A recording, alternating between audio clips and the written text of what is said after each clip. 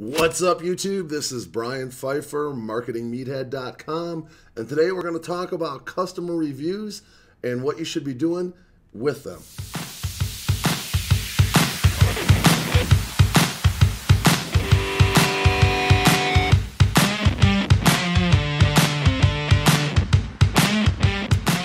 All right, welcome back. So I have a few brands that I own, and a big thing online these days is customer reviews. I consider myself kind of a ninja when it comes to getting reviews and kind of circumventing the system to use the reviews as to my advantage. I've kind of found that to be a competitive advantage over the years out here in Las Vegas. And I never used to really be into the whole review thing until I owned a party bus company, and I realized there was a lot of business to be had on Yelp back in the day. This was 2012, 2013. And then move that knowledge over to Vegas, to the brands I own out here, and it's been really lucrative for me to keep up on these reviews and use these reviews in my content and on landing pages and whatnot, and it does kind of all play into the affiliate game too. For those of you out there who own a Shopify store, affiliate marketers, and obviously Amazon FBA sellers, the reviews are huge on all fronts. Okay. It's kind of one of those things that's like, it's a lot of work, but it's also a lot of rewards. So you got to kind of play the game with whichever platform you're on.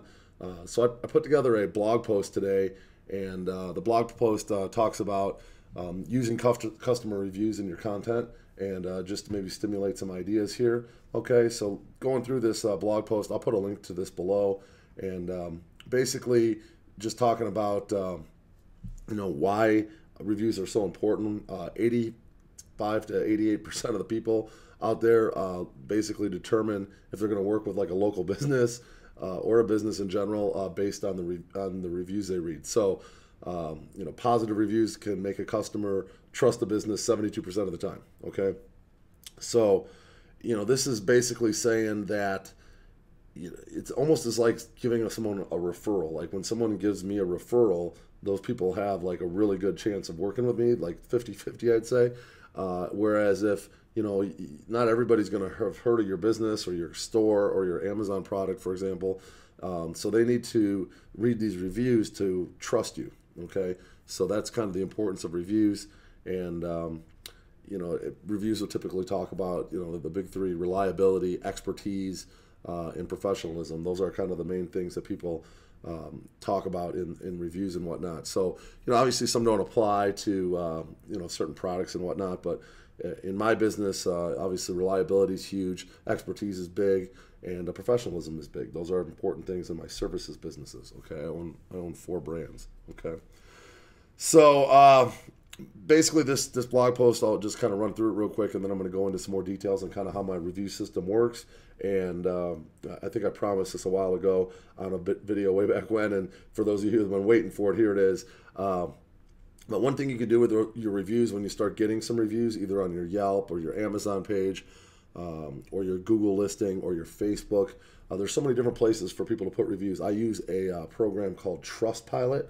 And what Trustpilot is like a third-party review system that apparently Google trusts enough that they have a system in place that those reviews count as good as Google reviews, okay, when it comes to ranking a website and whatnot. So Trustpilot I have on 2 of my busier websites. Here, let me show you an example here. This is my website, bachelorvegas.com. And if you'll notice here's the home page. Then you scroll down to the right here and you see these reviews. Okay, some girl reviewed this 17 hours ago, and then I've been kind of slacking on these because I've been pushing more people to the Google reviews, which you can see here. I have Google reviews, Bachelor Vegas, 149 Google reviews. I believe when you get to 150 reviews on the Google listing, when you're running Google ads, that those stars will actually start to show on your on your actual ad, and on the top of the listing, whatever people are searching for. So I'm 1 away from hitting that 150 here, and I'll see if they pop up. Now, I was kind of under the impression that this is kind of what I was sold when I was sold Trustpilot. Trustpilot's not cheap, by the way. They're a pretty expensive third-party service. and I think I pay $300 a month for one of my websites, and then they kind of offered me another website for another $100 a month. So I'm at $400 a month now, and I have it on 2 different websites. And the thing with Trustpilot is these reviews here, I think I don't know how many I have here, but there's about 40 or so that I've accumulated over the last year on just Bachelor Vegas. And those were supposed to be like in conjunction with the Google ads. And I was trying to get to that 150 number like last year sometime. And I've been way over 150 if you add the Trustpilot and the Google reviews for quite some time. And I'm still not getting the stars up in my Google ad listing. So just an FYI, if you are trying to get those stars in the listing, it's supposed to be 150 reviews on Google.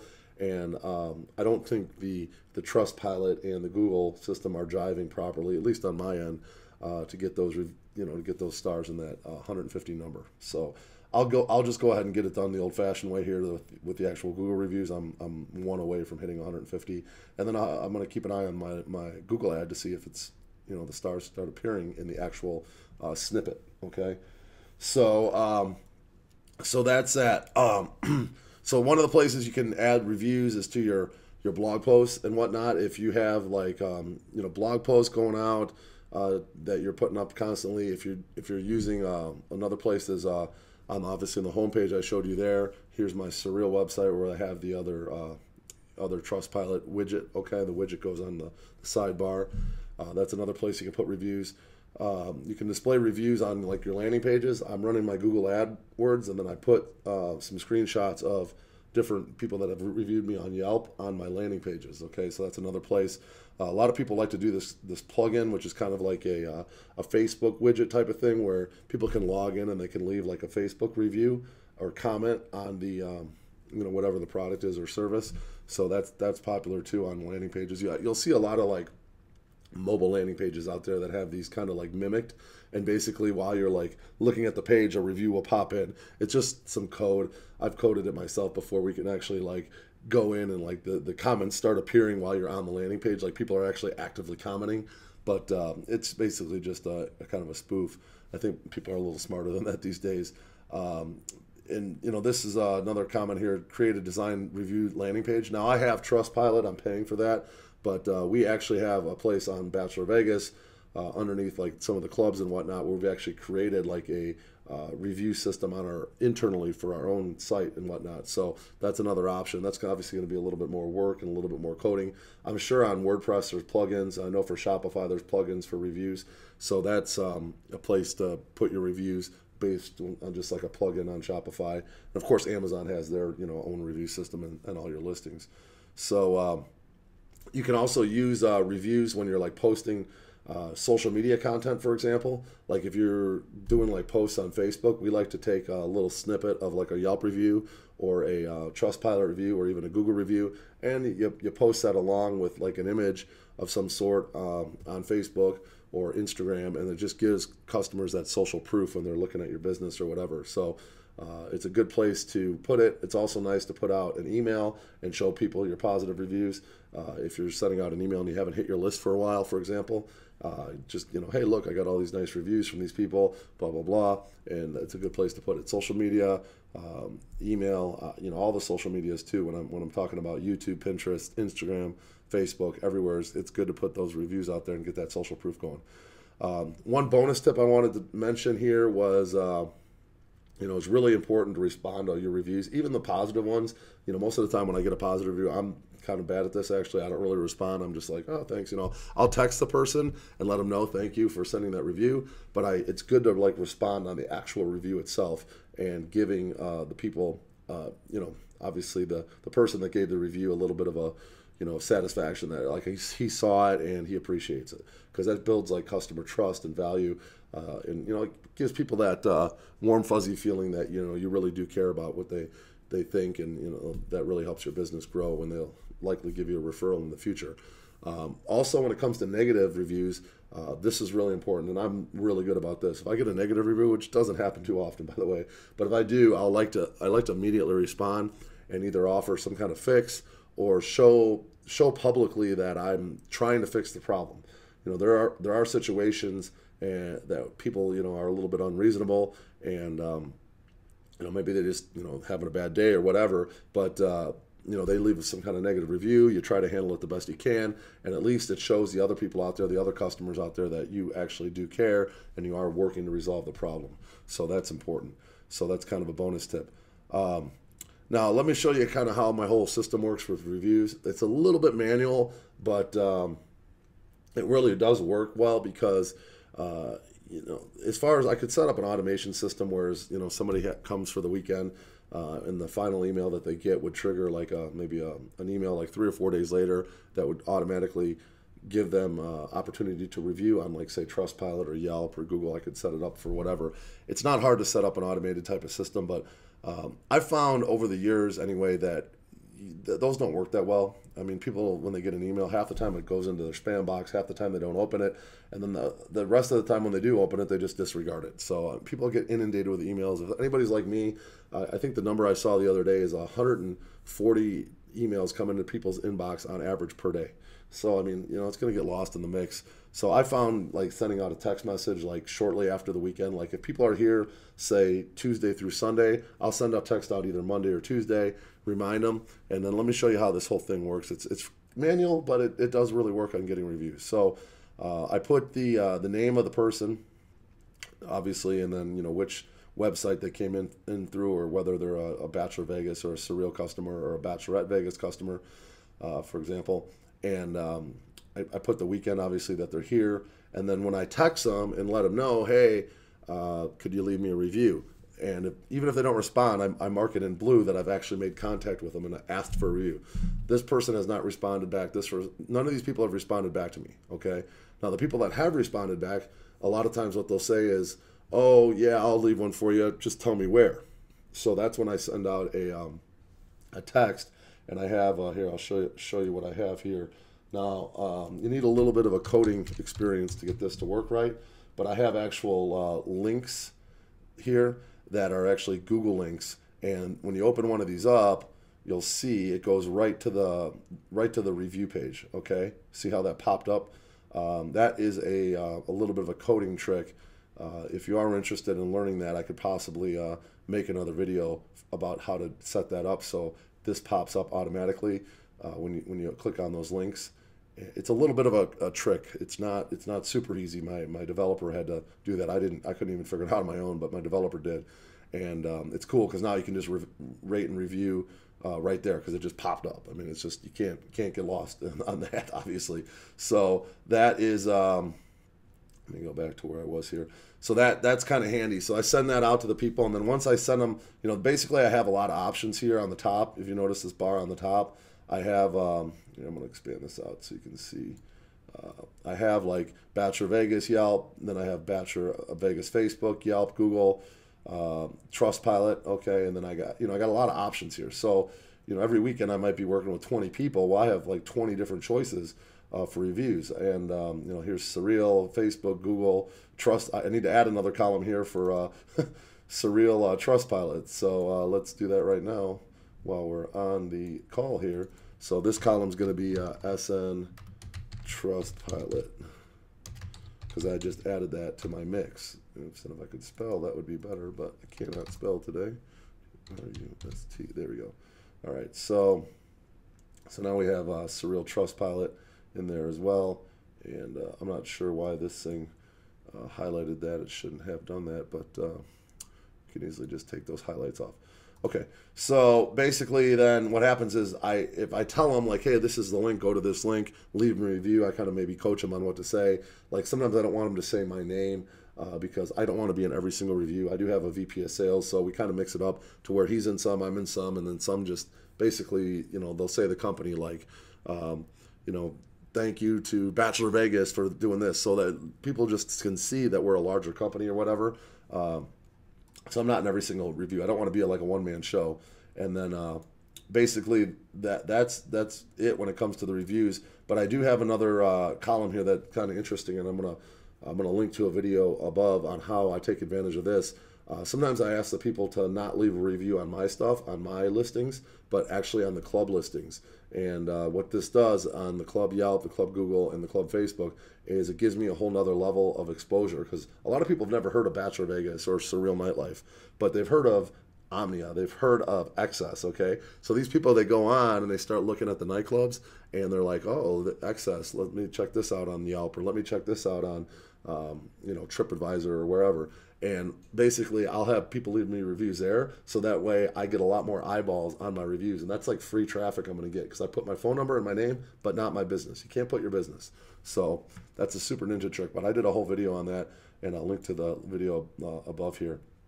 But then it's pretty simple process here. Once they're told where to put the review, I move the highlight over to this box, for example, and then once I actually see the review come through, then I put a 1. They gave me a review. So this person, David here, he's already given me a review. I won't bother him again. Hit me up on the next trip, send me referrals, blah, blah, blah. Thanks for sending me a review. Now this person here, I've asked for a review, but I haven't seen it come through yet. So this is what happens all the time in these reviews, is you ask somebody for it and then they forget. They don't do it. These are people I know. These are people, my friends and whatnot, in a lot of cases. So, you got to kind of bug them again. You got to push them a little bit. So all these people here, I'll probably hit up again tomorrow. And these people that haven't actually left me a review, there's a couple over here. Here, I got to take this out. This thing's goofy because I'm on a different screen here. So, oops. Sorry about that. And so it's like you got to nudge them. So generally, what I've found, what's kind of worked for me, is that it usually takes about 3 touches. Now, a lot of people, these guys, basically, I hit them up. They gave me a review right away. They did it right on the spot. It doesn't take but a couple of seconds to go in and just type a sentence or two, especially from your phone these days. I give you the link. It opens it up. You type a couple sentences and you're off to the races. But man, some of these people just don't want to waste, they're busy, they're in the middle of something, and they're just like, yeah, I'll get to it, I'll leave you a review tomorrow, or I'll do it the next day. And they never do. They forget. And that's when you got to kind of nudge them. So give them another text maybe 2 days after the original one, and then maybe a third text like a couple days after that, or the following week. And if they haven't, you can't get them to leave a review, or they're not responding after 3 times, and I let it go. I don't want to be like a pest, you know what I'm saying? Like, if they're so busy that they can't, take 2 seconds of their day to give me a review, then so be it. I mean, obviously it is what it is. I'm not gonna be that guy that just bugs them to death. It's like, it is what it is. Okay, I gave you 3 shots. It doesn't take but a second to leave me a quick review. Helps my business.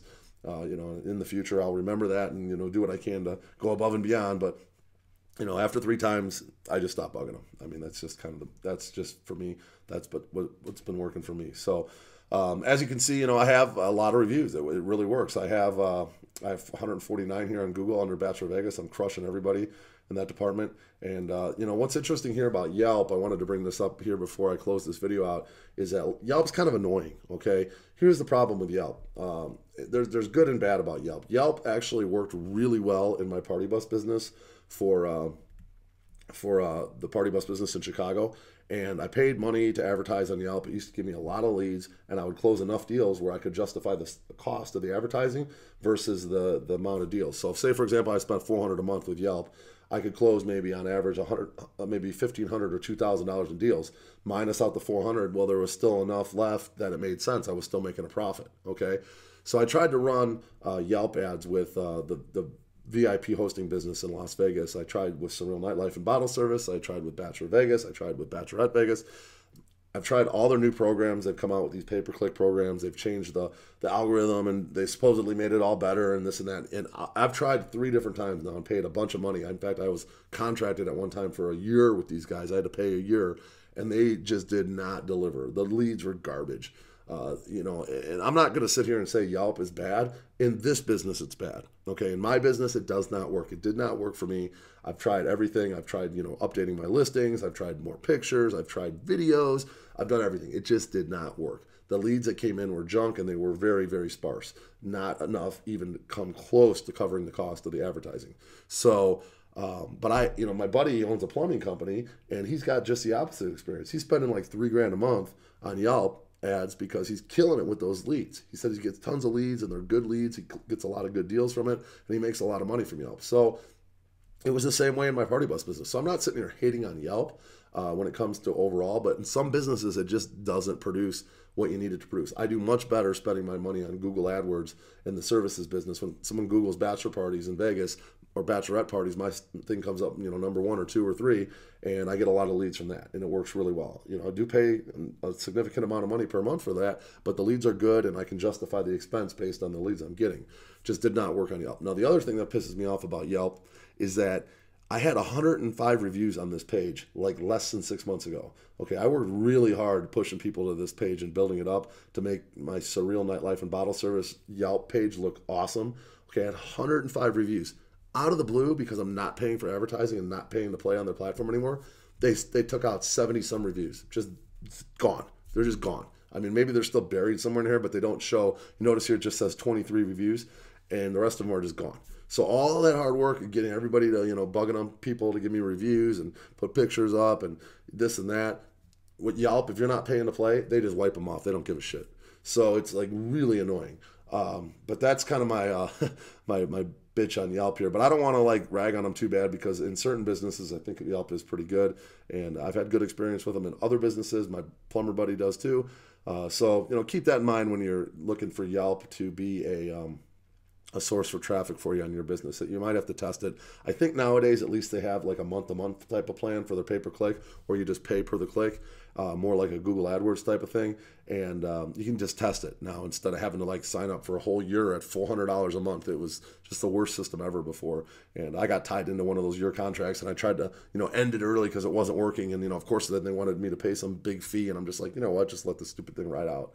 And then that's when I started accumulating the reviews while I was still paying, because when you're a paying customer, they let those reviews stick, and then all of a sudden I stop paying and they wipe out all my reviews. Super annoying, but it is what it is. So hopefully you guys learned something today. I do know a lot about reviews. If you do have any questions about reviews, go ahead and leave me a comment below. If you are new to the channel, go ahead and leave me a comment below. I would like to hear if you guys have any suggestions for me on reviews. Definitely be using these reviews in your copy and in your landing pages and all the other things that go along with your internet marketing stuff that builds a lot of trust and credibility, and it's really going to help your business grow over time with the accumulation of a lot of positive reviews. And if you haven't liked this video, I would appreciate a like on this, and go ahead and share this video with your friends. Anybody that owns a business or whatever, I put a lot of good value in this video, and I've been working really hard to grow this channel, and helping me with a like and a share, comment, all that stuff really helps grow the channel. So I do appreciate it. And if you haven't subscribed yet, go ahead and subscribe. Bang that notifications bell. I'm the Marketing Meathead. We'll talk to you later. Thank you.